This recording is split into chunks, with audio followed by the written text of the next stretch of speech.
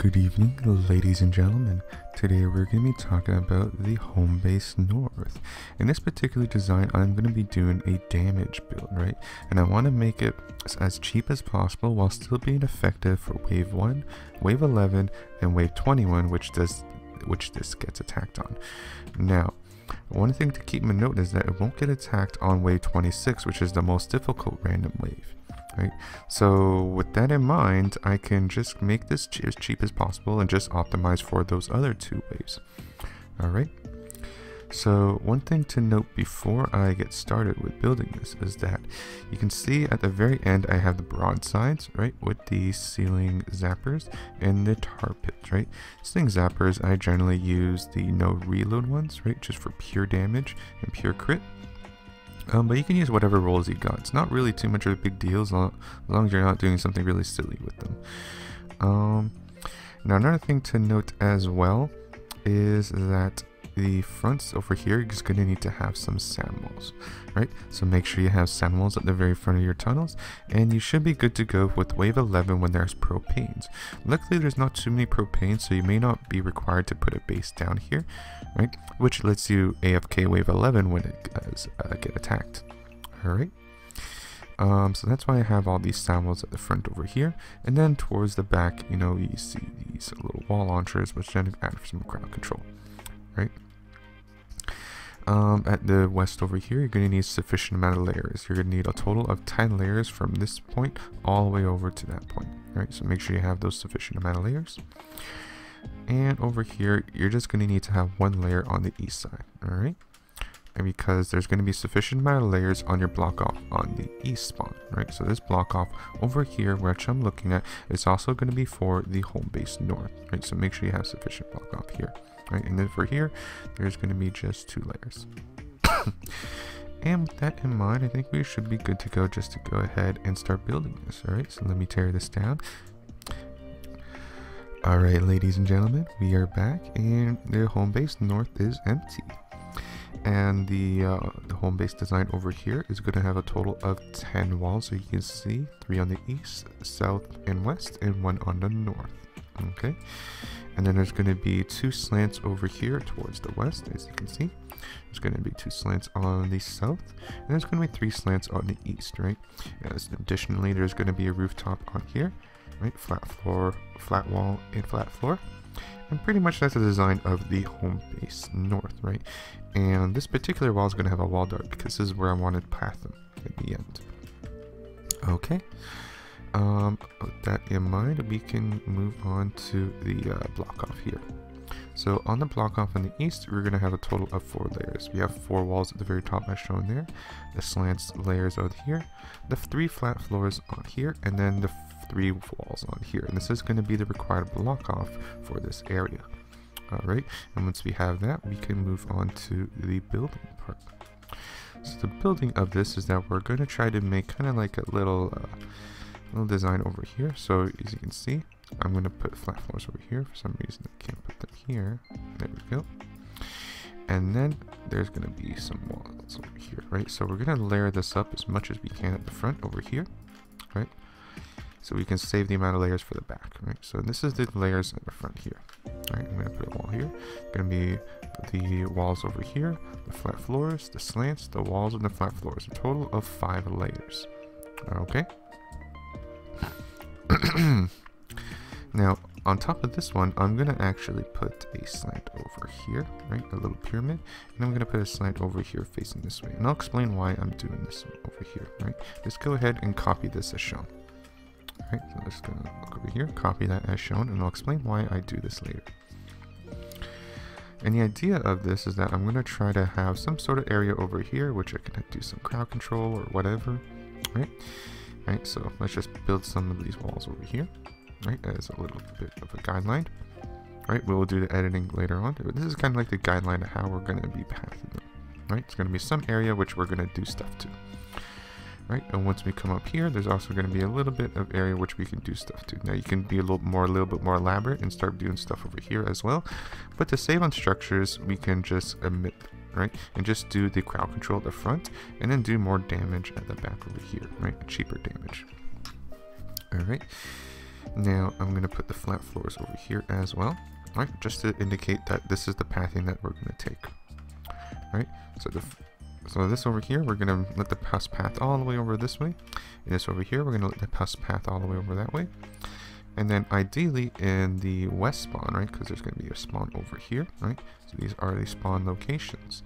In this particular spawn, there's going to be less husks coming here, right? But we're going to path them all the way east, right? And the ideal way to do this block off over here, right, is to just, I guess I can do this for now, is just block it off over here as shown, right? And I'll edit this later. But you can just get a guideline that there's going to be some block off over here, and you're going to path them all the way over there as well, right? This block off over here is going to be quite big, quite big. All right. Now, at the front over here, now we're going to need to do a little bit of layering, right? So I'm going to do this layering right now, as shown. So you can see I'm just going to do walls all across here, and I'm going to do walls over here, so I'm going to do 3 walls over here, as you can see, to block them from that entrance. And I suppose over here, perhaps I could do, actually I'm going to change this up. I'm going to do this, yep, there we go. And, excuse me, there we go. So I'm going to move it up just 1 tile up over here, and then go ahead and start layering it up. There we go. So we have 4 walls over here with 1 wall over there. Right, so now we have pretty much a general idea how they're going to be pathed. Okay. So with this layer over here, we need to make sure there's appropriate amount of layers. So I'm actually going to just remove this for now. And then I'm going to do a lava bomb shift, right? Because there's going to be a lava bomb that might break these structures over here, right? So we're going to need to shift this lava bomb. To shift it, all we have to do is do this over here, the 3 half floors. All right, and this should shift the lava bomb. You can also do the flat floors over here. And the half floors facing the north side would also work. Make sure they're not facing the east side, as this will not shift the lava bomb. All right. With that in mind, I am going to wall this off over here with the successful lava bomb shift, and there's going to be a wall over here, right? And this is just to prevent them from going on these block off for the ridge amplifier. Okay. Now, with that in mind, I'm going to go ahead and start layering this up. As you can see, lava bomb shift. There we go. Layer this up like this. Right? I'm going to also do a layer over here. Right? You can kind of see what I'm doing. There's the slant over there, and we're going to have 5 walls as shown on the picture. I'm going to do a slant like this. Let's see. Yep, there we go. So we have the 2 slants over here with the 3 walls, and that would act as 2 additional layers. And next we have this over here. Alright, the slants over there. And I think I might do this. There we go. There we go. So you kind of see the layering that I'm doing right now, right? And this is going to be the required layer for this block off. Alright, and this should have 1, 2, 3, 4, 5, 6 layers at the front over here, right? And then we're going to need 4 more at the back. So there's going to be the 7th layer. This is the 8th layer, and this is going to be the 9th layer. Oh, wait, hold on. No, this is 4. No, never mind. This has already had 4 layers. So that's 4 layers here, and this is 6 layers there. Total of 10 layers. There we go. And I don't think I need a wall over here because this particular pathing is going to be pathing away from the home base. So that would act as 9 layers instead of 10, and that should be enough for the extra pathing. Alright. Now I'm also going to add these over here. I'm going to later on put wall dynamos over here. Right?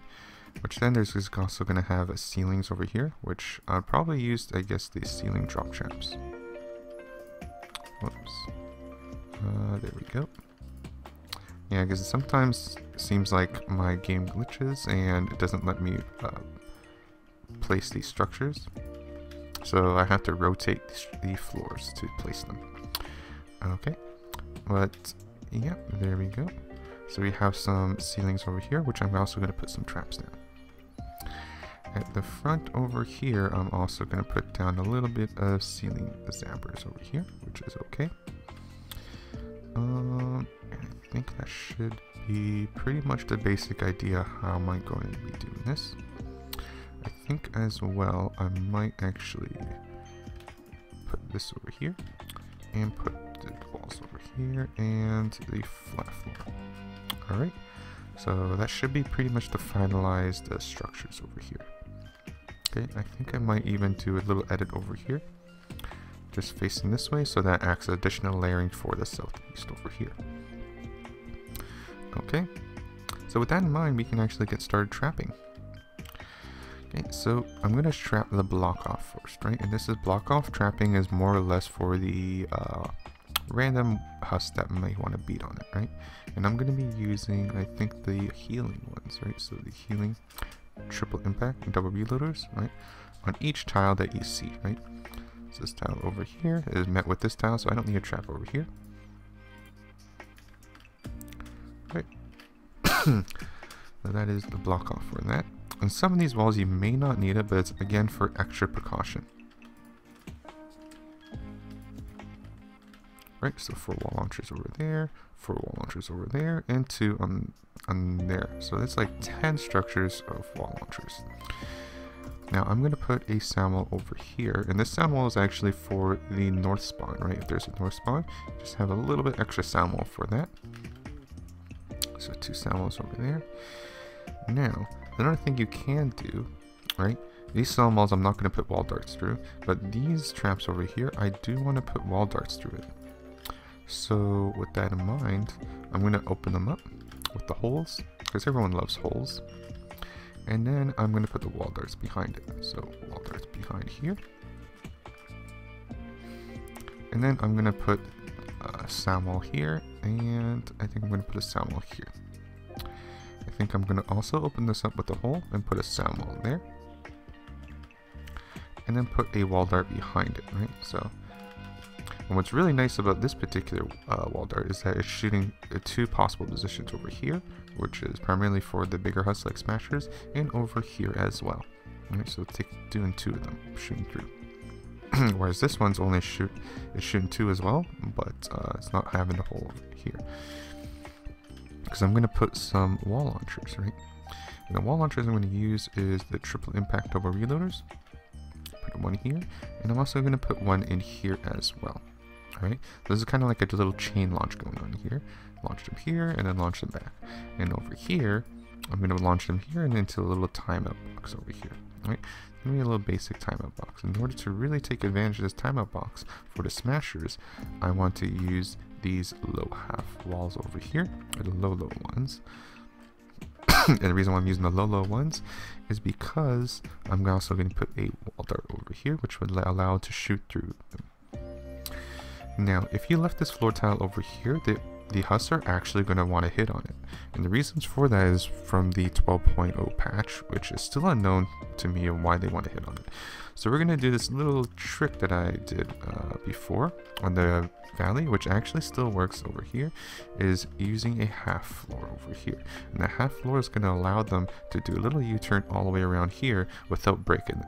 Right? So it's going to be kind of like a nice little U-turn over here, which is nice because not only is no longer meeting this particular floor over here, right, but it's going to allow us to do a U-turn. So it's a very strong way of taking advantage of this. Okay, while still dealing with that silly bug. At the front over here, I think I might want to use this particular wooden floor spike, and this is going to be a legacy one. But if you don't have a legacy one with higher reload, then you use whatever one you got, right? You can even use one with more damage, right? More damage over here, which is also very effective as well. Alright, so it's up to you which one you want to use. Okay, and then I'm actually going to put also a sound wall over here. Oh, not here. Not this one. So put 2 sound walls over here, put a sound wall over here, so as they come up from the bottom, they can also get sound walled. Okay, beautiful. I am gonna use a ceiling electric fields. In the ceiling electric fields, I use no reloads, and I'm gonna put them all the way across. Alright, so then when they're in this tile, which I'm standing on, right, in this half, this electric field will also hit them, right? But if they're on this half, this electric field will not trigger it. Alright, so let's see. It's looking good so far. Now I'm going to put some freeze traps over here, and the freeze traps are really nice for these little timer boxes for regular husks, right? And that's what I want to do, is to kill those regular husks really quickly at the very beginning, right? And freeze their buttons.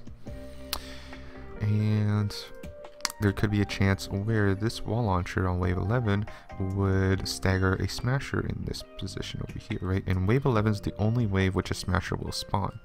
So with that in mind, it's not going to be too high level, but at the same time, it should be strong enough where it could still kill them.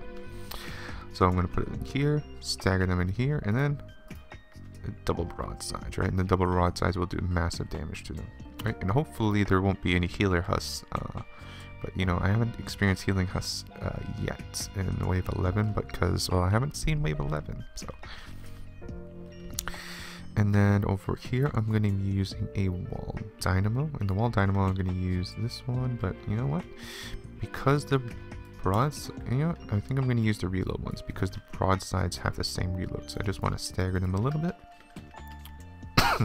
Alright, there we go. And then the wall dart will shoot through all of it, whether it's in this position or in this position. Now going up here, I do want to do a little bit of nuking, right? So I'm going to do a little bit of nuking. I'm going to use 2 nuke dynamos and then a regular reload one, just in case. And then I'm going to use a nuke ceiling zapper over here. Using a wall dart over here, it would shoot through here. And if they get a tar pit over here, if it's a smasher, the wall dart will still hit them, right? Which, speaking of which, let's put some tar pits over here. This would stop the smasher from charging all the way to that wall over here, right? Well, as long as they don't bug out. And then we have the ceiling zappers at the top over here with no reloads, right? And this is for nuking. And of course, we're only expecting smashers to come up here, so we're going to put in some broadsides over here, which would also help nuke them. And I should have no structures left, or I only have 2 structures left. But yeah, that is pretty much the design over here. Now I'm gonna go ahead and upgrade everything and just double check to make sure I didn't miss any structures, right? Okay. Now after recording, I actually did a few test runs, and I was very fortunate to actually get wave 11 on the Homebase North, which actually helped me quite a bit to determine exactly what happened. Now, everything was going to pretty much exactly the way I thought it would be, right? The propanes did not explode, your sound walls did their job, and this was a very good recycling system, and the only thing that was come up here was pretty much the smashers, right? Now I did notice that a little gunslinger did get stuck on here, either here or here, right? So what I think I might do is put a little bit of ceiling electric field down here, alright, just a little bit, right, and just for that, but I don't think it's 100% necessary because they did die eventually from this ceiling electric field. Okay, so that was just one little minor thing. I might just put these there for extra precaution, but I don't think it's really needed, right? I don't think it's really needed. Now another thing to note as well is that a smasher did successfully make it all the way over here, but that smasher had 5% health, right? It had 5% health, and after that no other smasher made it over there. So what I ended up doing is just add a 1 tar pit over here and a wall dart over there, and that should kill the smasher. But there's a little bit of RNG because there is the healer husk that is in here, right?